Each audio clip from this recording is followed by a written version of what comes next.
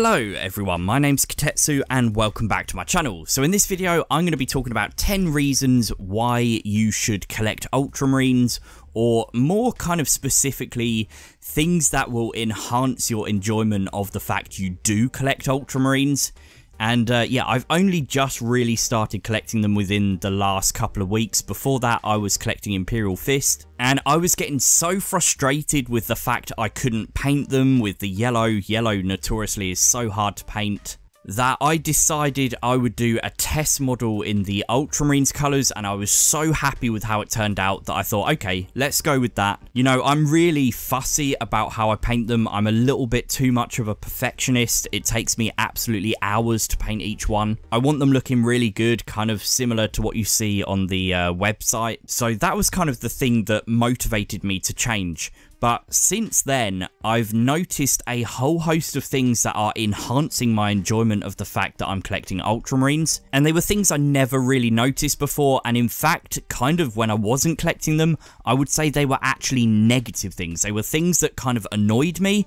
So that's my disclaimer to this video, that we are going to be looking at this from a positive perspective towards Ultramarines. I know out there is a lot of hate towards Ultramarines. I know that Matt Ward did a whole host of damage saying that basically all the chapters wish they were Ultramarines, and you get people saying they're too boring, they're too blue, they're too everywhere. So this video is not going to change your mind, okay? If you hate Ultramarines, that is still going to be the case after this video, and a lot of the things, as I said a second ago, that make up this list, if you hate Ultramarines, these things are probably just going to annoy you even more.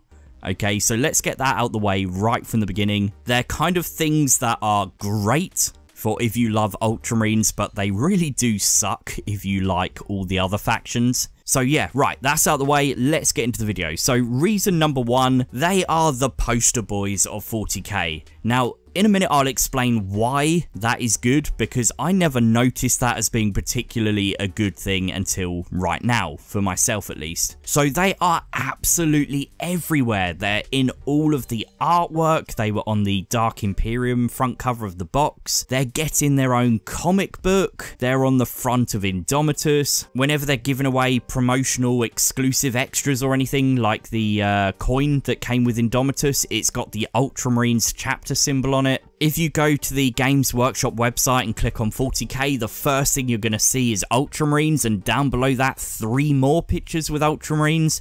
Scroll down a bit further and yeah, you get the picture. Look at all these Ultramarines. But I never particularly noticed that. It didn't really bother me. I know some people find it a bit annoying that they're kind of everywhere, but it's only when I started collecting Ultramarines that I was like, oh, this is actually quite cool. It's actually really nice to see your kind of faction being represented absolutely everywhere. So yeah, I know that that's going to annoy some people. It's not so good for the other chapters of Space Marines, but it's pretty good if you're an Ultramarines fan. So reason number 2 is the fact that their range is absolutely enormous. Again, head over to Games Workshop, click on Space Marines and scroll down to Ultramarines. There are 112 different options to choose from across 10 different pages. The range is absolutely enormous, and obviously that's only a good thing if you collect Ultramarines, because it gives you tons of choice, and often there are even different like variations of different units.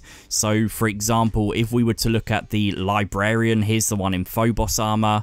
Down below, there's one with a power sword. There were 2 lieutenants that came with the Dark Imperium set. There's another one in the new Indomitus set. That's 5 variations of Primaris Lieutenant, and I'm sure there are more. It's only a good thing having more choice if that's the one army you want to collect. So to give you an example of why it can be a bad thing having a small range, with Age of Sigmar, the factions are sometimes absolutely tiny. There are some factions that literally have 10 models in the entire range. And what that meant for me is that even if I absolutely loved that range, I would buy all of the models and then I'd kind of get bored, because I'm like, well, what do I get next? what am I going to paint when I've done them all? I don't want to just sit there painting the same things over and over again. So yeah, at the moment I am absolutely loving the fact that there is so much choice with this faction, and I really think it is the gold standard. I wish that every faction in all of Games Workshop, you could click on their page and they had these amount of models to choose from. Again, the counter argument is that some people will be annoyed that there aren't more for their own faction, which is totally valid and I totally understand. But right, reason number 3, they are really easy to paint. As I said, doing Imperial Fists was driving me mad. I think White Scars would also drive me mad. These guys are really easy to paint. It takes me a while to do them. I'm a slow painter. What you're looking at on the screen at the moment is my current project that I'm working on, but they're so easy to paint and they look really, really good with kind of minimal effort, I would say. But not only that, the paints in the Citadel range are not all equal. Some of them are watery, some of them are chalky, some of them are too transparent, some of them are too thick, but for some reason the paints for the Ultramarines just seem absolutely spot on. Macragge Blue is one of the best spray paints they've ever made. I don't understand how it seems to be so consistent every time. It's never been chalky, it's never been watery, not for me at least, and I've gone through a few cans of it. But not only that, it seems to dry so quickly. I've had mishaps where I've sprayed a model and it's fallen off my double-sided tape onto the grass and it's absolutely wrecked it, and I've had to try and strip it and respray it. But I reckon if that happened with Macragge Blue, it would probably be dry before it had even fallen off the stick in the first place. But the same goes for the base paints and the layers that you primarily need for this faction. They just seem to have such good coverage and consistency. So that's reason number 3, really easy to paint. Reason number 4, they actually have a Primarch that's alive in the current timeline of 40k. Now, at the moment, he is the only Loyalist Primarch who has a model. Reboot is really powerful. He's got all these amazing aura buffs where he can re-roll failed hit rolls within 6 inches. He's got a 3-up invulnerable save. He's hitting and wounding on 2s. He's literally got the Sword of the Emperor.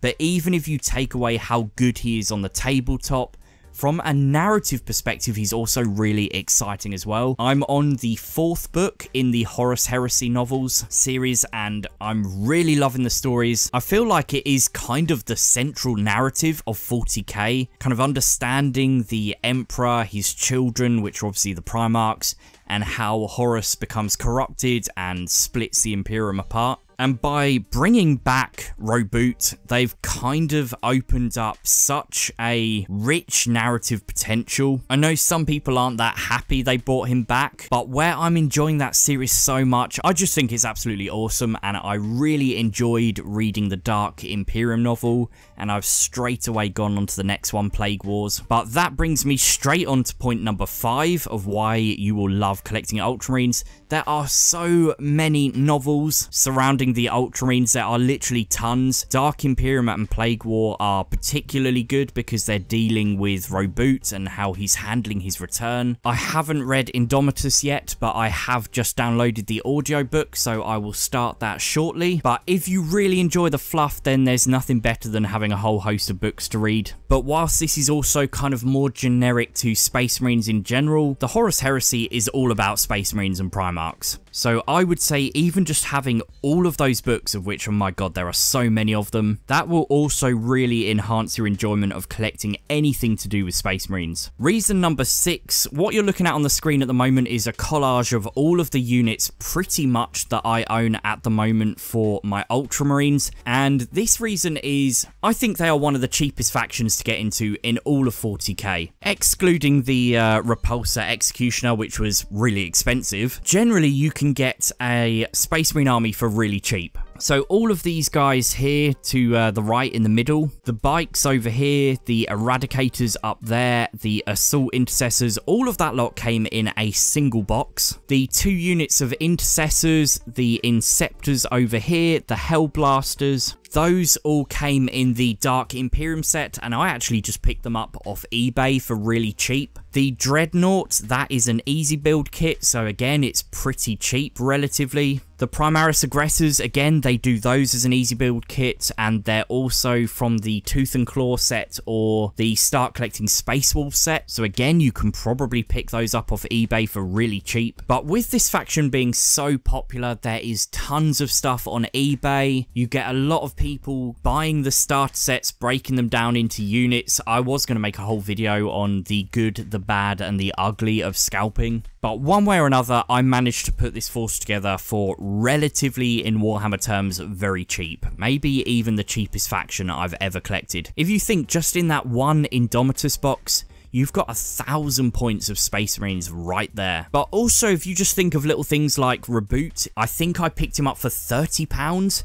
If you were to look at the equivalent Primarch for the Death Guard, he is £90, or his retail price is at least. Now, don't get me wrong, looking at these two models, I think it's pretty clear which one looks better overall. I would say that Mortarion is possibly a contender for the single best model that Games Workshop has ever made for 40k. But the point is if you want to field a Space Marine army with Reboot, you're going to do it for around £30. With Mortarion, it's going to cost you 3 times that amount to kind of field the equivalent unit, even if he is more powerful, a bigger model. It does add up. Right, reason number 7. They are at the forefront of new releases. It feels like only yesterday that all of the Phobos stuff came out, and we've already got the Indomitus set with all of the new bikes and the Assault Intercessors. But basically the point here is that, as much as it's annoying to everyone else, if you are a Space Marines fan or an Ultramarines fan, then you are never too far away from something brand new and exciting coming out for your faction. Reason number 8, they have a video game. I'm sure you've potentially heard of this game by now. It's quite old. It was made by THQ before they went bust or whatever happened to them. But I started playing this game this morning, and I've had it in my Steam library for literally forever. And I've never wanted to play it because it was based around the Ultramarines. But now that I collect them, I kind of looked at it with new eyes. I went in, I played some of it, and I'm actually really enjoying it. Don't get me wrong, it's not going to break Metacritic with its scores, but it's entertaining. It's a fun way to unwind, run around hacking some orcs up with a chainsword, and yeah, I'm enjoying it. It also kind of gives me hope that more of that style game are going to come in the future, because I think there is so much potential for these style games set in the 40k universe. But also, there is an Ultramarines movie, which I also watched a couple of days ago. And again, it's not going to be winning any Oscars. It's not particularly fantastic, but it was quite enjoyable, and it was written by Dan Abnett, who is absolutely astonishingly good at writing the novels. But yeah, I would say it's worth checking out. It features the Imperial Fists and the Ultramarines. It kind of felt, if I was going to compare it to something, a little bit like an episode of the Star Wars Clone Wars series. But if they made something like this into an animated series with, like, say, I don't know, a couple of 100 episodes, I would be so over the moon. And I think that that could potentially work better than Games Workshop trying to make a whole load of movies. Potentially a lot cheaper as well. But I mean, the CGI is a bit wonky, but it was entertaining for what it was. Right, reason number 9, Space Marines actually ended 8th edition on a fairly good high. For years, Space Marines were just not very competitive, but they really have been playing incredibly well recently. They've been super powerful, they've been at the top of loads of tournaments, whilst I myself am not really into super competitive gameplay, and I find super competitive lists generally very boring, where they just spam something that's very competitive or overpowered. It's nice to know that you can field a decent force and generally stack up fairly well against whatever you're going to play against. They pretty much have a tool for every job and no major weakness. I know in 9th edition they've put all of the points costs pretty much up for Space Marines because they were so powerful, and I guess time will tell how that impacts their overall performance. But either way, if you want to, like me, just have some casual fun games, you will be doing absolutely fine. And the final reason that I've saved for number 10 is basically who they are and what they represent. There aren't really any good guys per se in Warhammer 40k. The Imperium of Man is basically horrific and monstrous, but I would say the Ultramarines come fairly close to being that good guy faction. Their Primarch pretty much wrote the rulebook on how the rest of the Space Marines should behave, which again, other chapters are going to hate the fact that that was written into the lore. But the idea is they are meant to embody everything that the Imperium should be. The Emperor initially had a vision, and and that vision was his great crusade to conquer the stars, bring everything under his flag, and his vision gets horribly twisted, corrupted, absolutely butchered by the Horus Heresy. But the Ultramarines are noble, they're loyal, they're dependable, and I find it quite fascinating that even the reawakening of their Primarch is something that potentially could have started a civil war, which they explain in Dark Imperium, the novel, because basically the Imperium of Man has turned to this horrible, corrupt, sickening, overzealous, religious beast, and he immediately wakes up and says, why have you been worshipping me? Why are you worshipping the Emperor? We're not gods, we never were. And yeah, the politics gets really complicated really fast, and things basically could have ended up in a civil war. But if you really like a faction being kind of the stereotypical good guys, then chances are you will be fairly happy with the Ultramarines. So there we have it. Those are my 10 reasons why you will love collecting Ultramarines, and kind of 10 things that will enhance your enjoyment of this faction. I know that these reasons are going to annoy a lot of people. I know there's a lot of hate out there. But yeah, for people like me, it's certainly an eye-opener to look at things from the other side of the coin. But anyway, I'm going to leave this video here. Don't forget to like the video if you enjoyed it. Don't forget to subscribe if you are new to my channel. And I will see you guys really soon in the next video.